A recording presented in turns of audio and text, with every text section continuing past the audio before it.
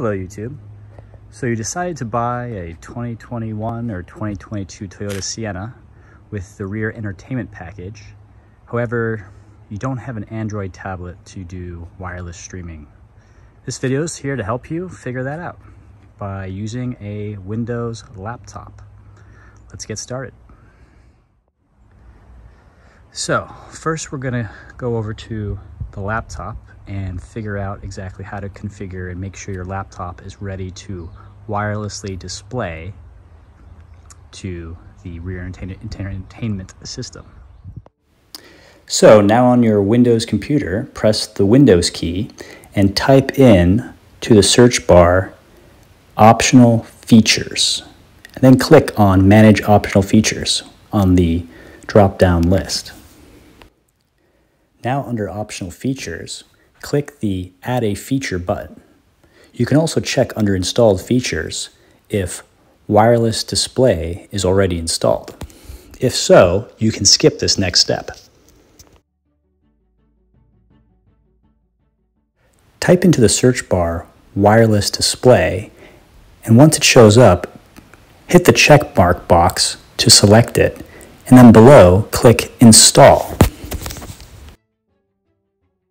After waiting for the wireless display driver to be installed, you can now go back to the Settings page, Display, and go down to Multiple Displays. Below that, you'll see Connect to Wireless Display. You'll be clicking this link here, which will bring up the Connect sidebar. You can also press Windows K. Now that that's all set up, let's go take a look at the car and get that ready for connection.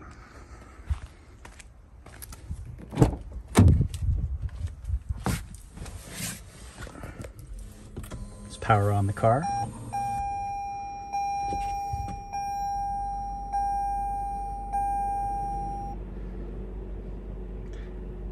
And go take a look at the rear.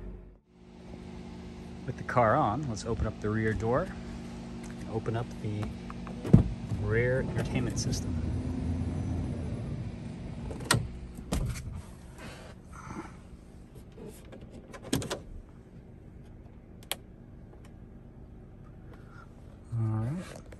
From here, we're going to want to grab our remote control.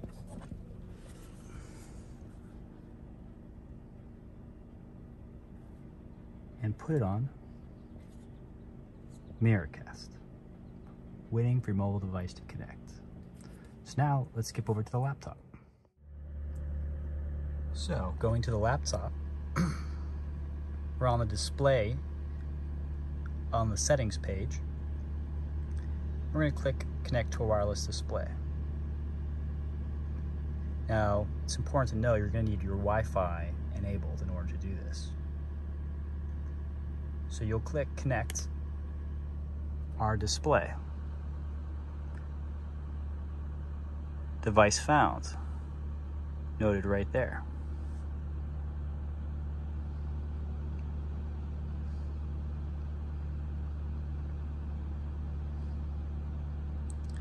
Great.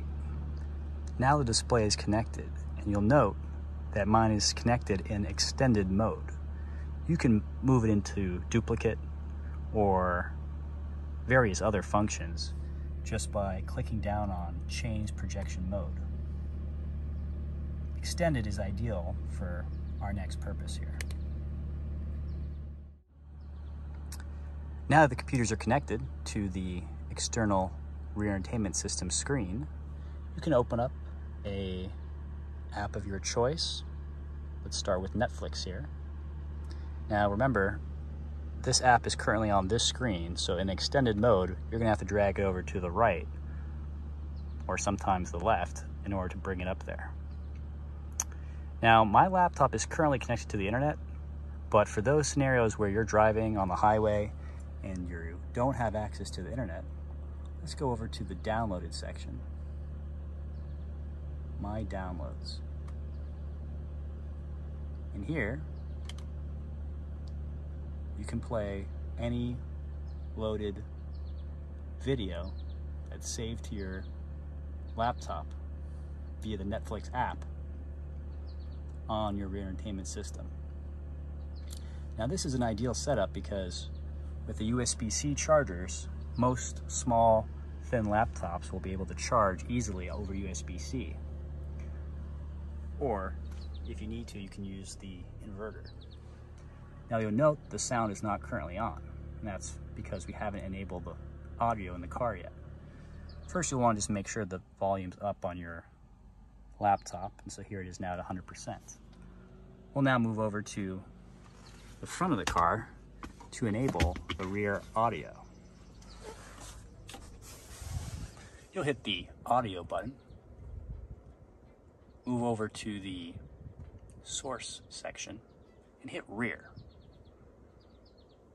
You'll note that it says rear Miracast, playing Miracast. You can adjust the volume, and there you are, playing CoComelon on a downloaded file from Netflix on your laptop using Miracast. I hope this helps. If that was helpful, make sure to hit the subscribe button and the thumbs up to stay tuned for my next videos. Take care.